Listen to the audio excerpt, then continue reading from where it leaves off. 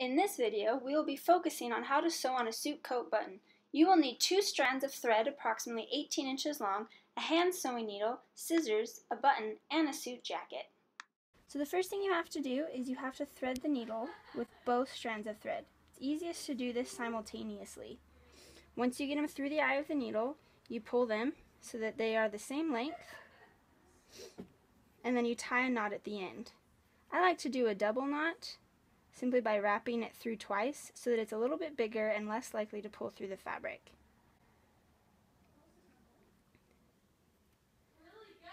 Once you have done this, go ahead and trim the tails off fairly close to the end and just give it a little tug to make sure it doesn't pull through. When you know where the button is supposed to go, place it on there with your less dominant hand, and then you want to start on the underside where you will start sewing. So you will pull it up and through, checking to make sure that the thread is flush and there's no bumps.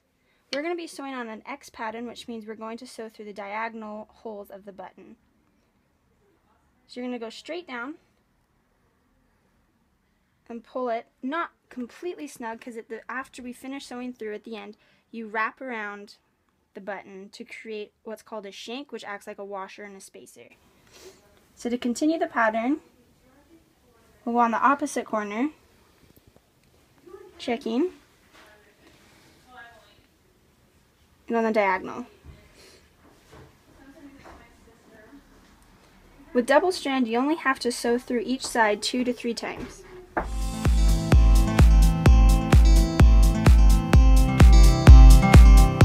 This is the 3rd time on this side.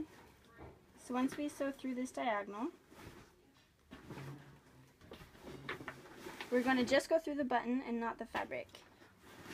You're going to wrap around 3 to 4 times, maybe more if the thickness of the fabric is a little bit heavier, creating the shank underneath.